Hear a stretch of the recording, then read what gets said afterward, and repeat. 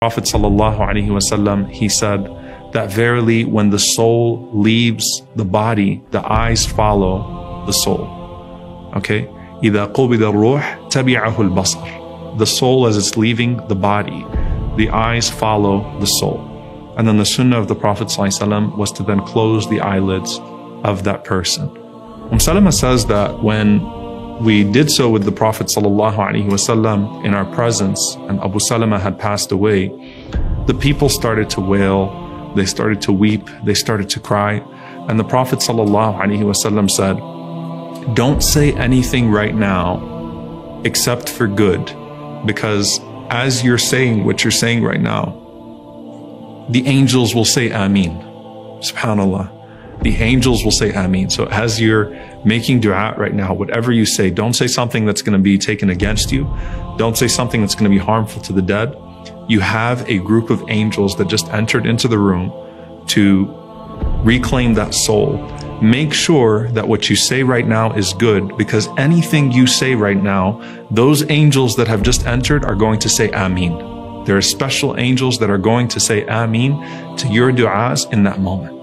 And so the Prophet ﷺ told them that. And then the Prophet ﷺ said, Allahumma khfir li Abi Salama. Oh Allah, forgive Abu Salama. Warfa' darajatahu fil mahdiyyin. And raise his station, make his station high amongst your rightly guided servants. Wafsah lahu fi qabrihi. And expand his grave. Make his grave spacious, the grave that he's about to occupy.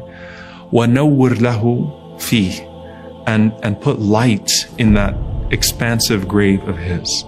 وَخْلُفْهُ فِي عَقِبِهِ. And take care of the descendants whom he's left behind. Make them pious and take care of them.